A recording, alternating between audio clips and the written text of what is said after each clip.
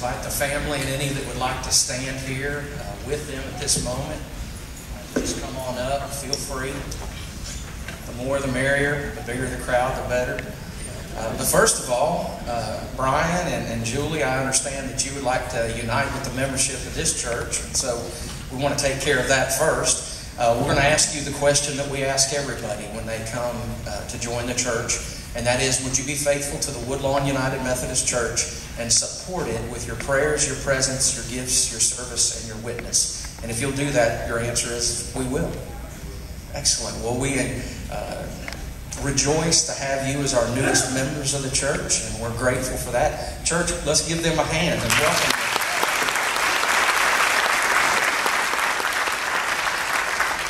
And so you'd like to have your child baptized today and brought into this faith as well. So, dearly beloved, baptism is an outward and visible sign of the grace of the Lord Jesus Christ, through which grace we become partakers of His righteousness and heirs of a life eternal. Those receiving the sacrament are thereby marked as Christ's disciples and initiated into the fellowship of Christ's holy church. Our Lord has expressly given to little children a place among the people of God, which holy privilege must not be denied them. Remember the words of our Lord Jesus Christ and how He said, "Let the little children come to me. Do not hinder them, for to such belongs the kingdom of God." Brian and Julie, do you, in presenting this child for holy baptism, confess your faith in the Lord and Savior Jesus Christ? And do you therefore accept as your bounden duty and privilege to live before this child a life that becomes the gospel, to exercise all godly care that he be brought up in the Christian faith, and that he be taught the Holy Scriptures, and that he learn to give reverent attendance upon the private and public worship of God? If you'll do that, your answer is, we do.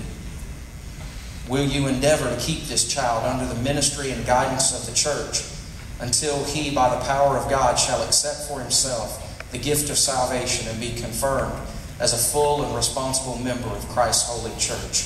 If you'll do that, your response is, we will.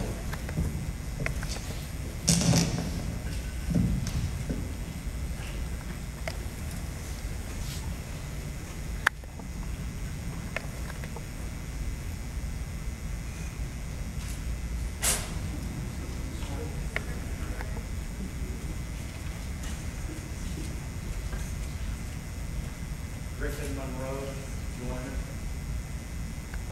I baptize you in the name of the Father, and of the Son, and of the Holy Spirit.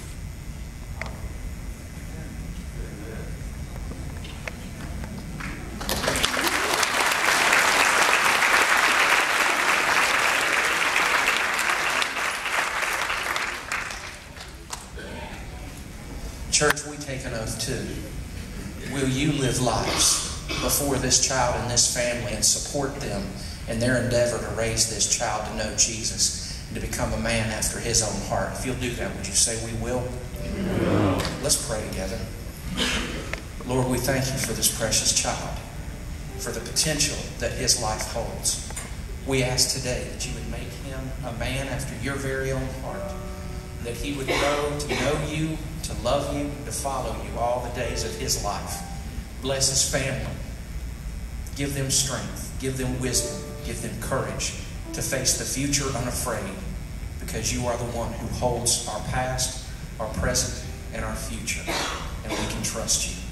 This we pray in the strong but gentle name of Jesus, and all God's people say.